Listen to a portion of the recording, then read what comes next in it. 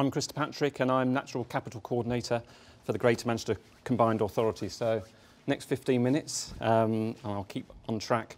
I should just outline Greater Manchester's approach in terms of natural capital, and I think we've heard reference on a number of occasions in terms of natural capital approach, making the invisible visible. I'm going to just outline some of our things, but first of all, I'd just like to outline the strategic context really in terms of the Mayor's ambition for a green city region, which is looking to transform Greater Manchester into a world-leading greener, cleaner city region. And ultimately this will provide a unique opportunity for us to protect and enhance the environmental quality and resilience of our conurbation. And there are a number of exciting projects that are being delivered and have been delivered across Greater Manchester which will help deliver this ambition, but also in terms of achieving greater collaboration, but also in terms of actually looking at embedding and adopting natural capital approaches and using those ideas within a motivated and enthused city region. So I'm going to touch on three of those. It's the work of the Natural Capital Group, the Urban Pioneer Project and Natural Course Project. So the Natural Capital Group, one of my key roles is supporting this group, which is the Local Nature Partnership for Greater Manchester, and it acts as an ambassador for the natural environment in Greater Manchester and consists of representatives of the public, private and third sectors. And it provides strategic advice to the Combined Authority on our natural environment, and also in terms of delivery of the Climate Change Low Emission Implementation Plan. So there are key sections in that plan that refer specifically to natural capital. So therefore it's distinctly embedded in terms of how we're actually delivering in terms of our overall objectives.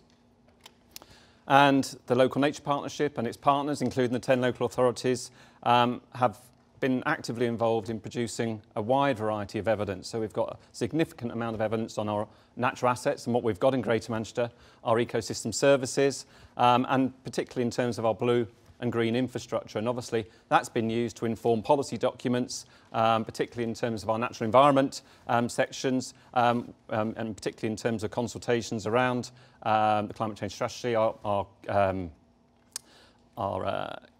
Greater Manchester Spatial Framework, but also in terms of our Greater Manchester Strategy refresh, which is due out shortly. And in terms of that, we've got a lot of projects and partnerships already established and lots of joint working and collaboration.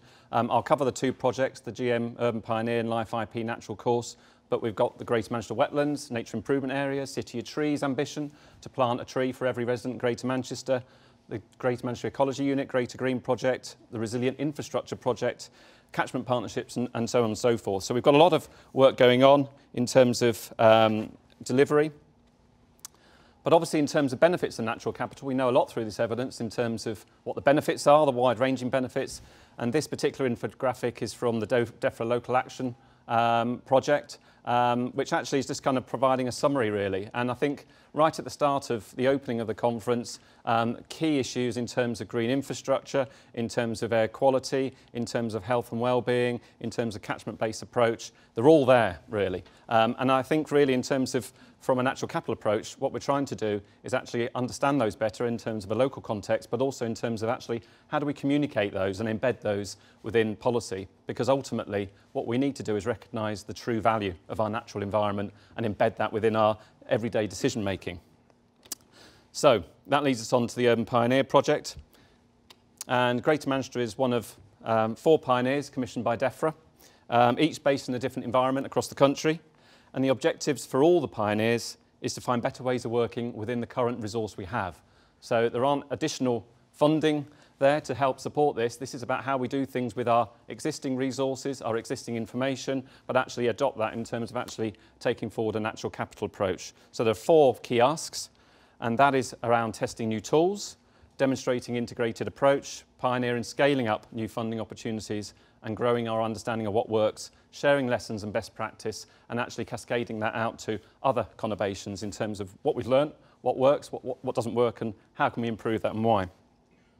And so therefore, obviously, the ultimate aim here is in terms of achieving a decline in our natural environment so that we can actually reverse that decline and actually achieve a net gain approach. And that's the whole objective really in terms of reversing that decline of our natural environment, whether that's caused through pollution, development, land use changes.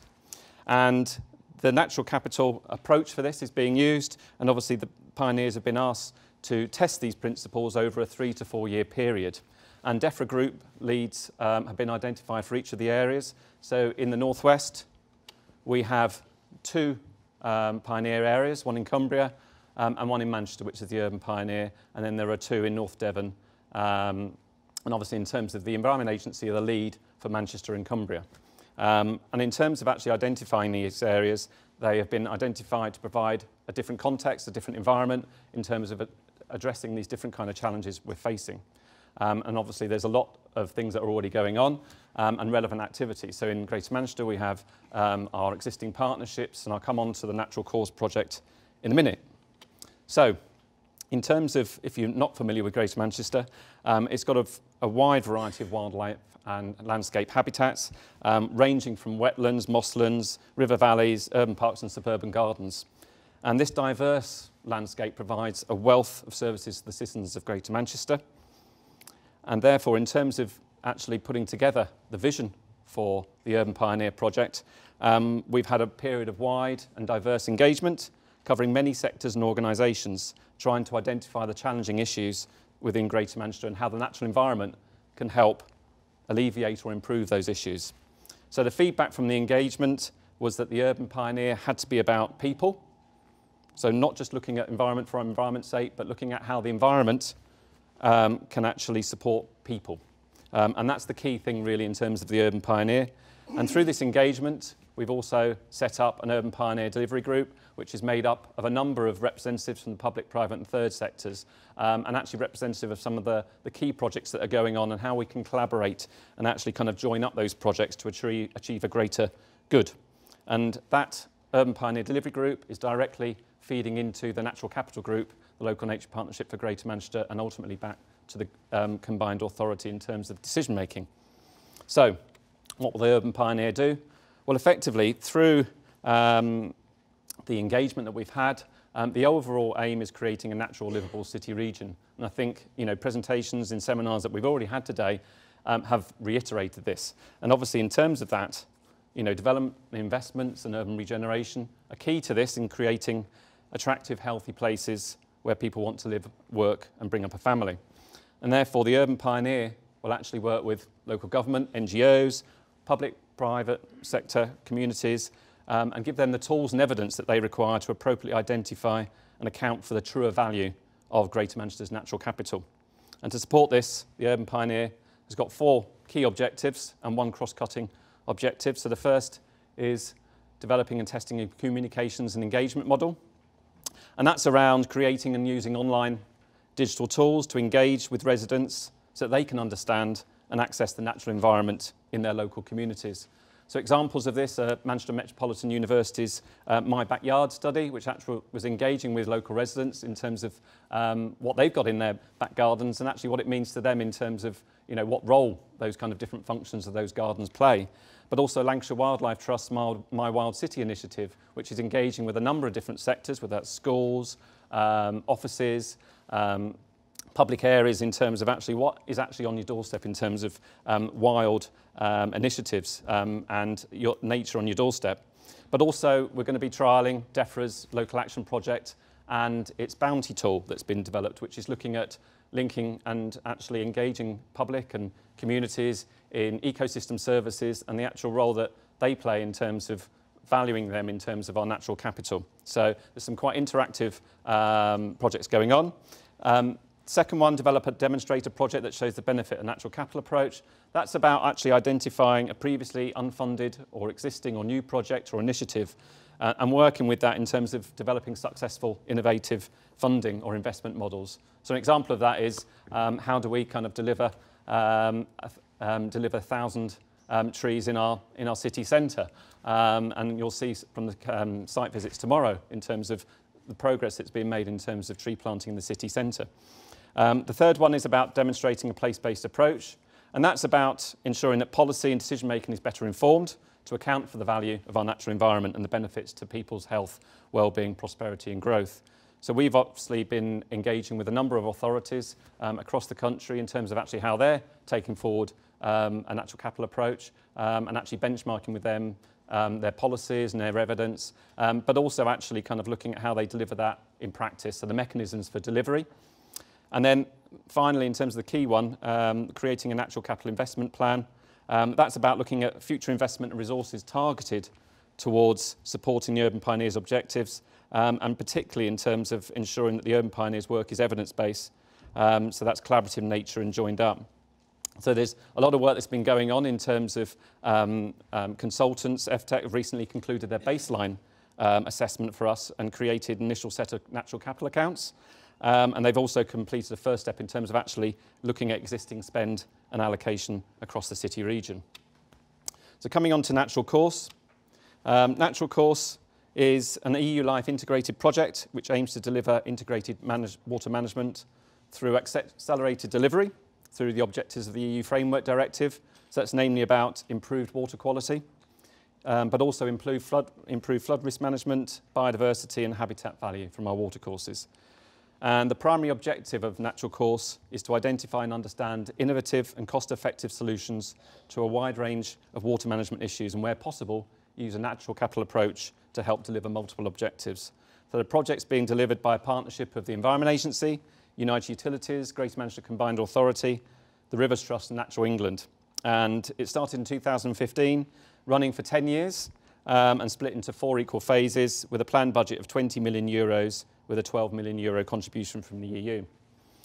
So Natural Course covers the North West England River Basin District, and the early focus of that is on the Irwell catchment in particular. And the reason we're doing that is because the Irwell catchment reflects a significant number of challenges that you'd find in an urban environment in terms of its rivers. And if you can actually address some of those issues in the Irwell, then you can replicate those elsewhere. So we're talking about watercourses where the majority of those are heavily modified and have poor or moderate ecological status, poor water quality, but also significant properties at risk of flooding.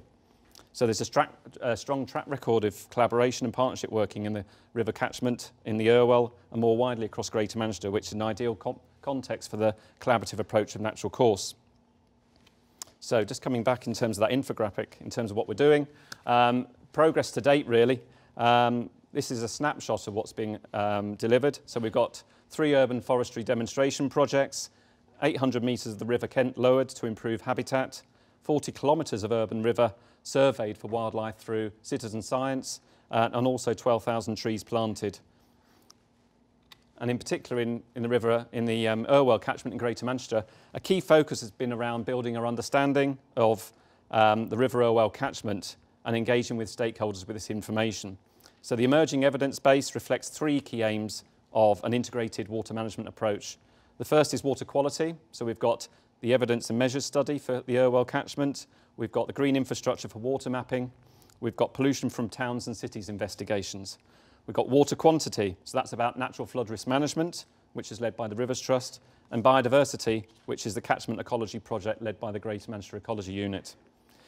So in terms of this evidence base, we'll then use that to help actually identify a series of river renaturalisation projects that can help deliver a range of benefits and ecosystem services. So effectively, if you can identify the benefits and then identify from our ecosystem services, identify the beneficiaries, then ultimately you can look at where there are actual potential opportunities for funding in terms of those beneficiaries. So it opens up a whole new landscape really in terms of actually pooling resources, and working in partnership, pooling those resources enables schemes to go ahead that are perhaps not affordable on their own. So an example of that is this urban forestry demonstration project led by City of Trees, which is delivering a programme of demonstration projects across Greater Manchester. And this shows how green infrastructure interventions can be used to improve water quality, but also minimise flood risk and improve biodiversity. So the site's located between the M60 and the M62 interchange at Worsley Brook, where there are 2 small tributaries transporting pollutants from the motorway network and a closed landfill site. The project has involved renaturalisation of the channel to the southern tributary and the creation of a wet woodland on the site of a formal council tree nursery. And allowing the stream to take a more natural course through the woodland will help slow the flow and allow pollutants to break down naturally before entering the main watercourse. And other benefits, okay, I'm nearly there, include habitat, improved habitat for invertebrates, mammals and birds. So lastly, In terms of where we grow and develop within Greater Manchester and how we design its supporting infrastructure, including consideration of our natural capital is critical to living our longer-term vision as a world-leading greener, cleaner city region. And I think, as I've mentioned earlier, it's vitally important that we have the right evidence and information in the right language. And natural capital can mean a lot of things to a lot of audiences, different audiences, but essentially it's about understanding the hidden value. And so I want to just conclude really in terms of summing up that there's a couple of quotes that I regularly use to put this into context. And two of those are, we use nature because it's valued, we lose it because it's free. Nature is priceless, let's value it. Thank you.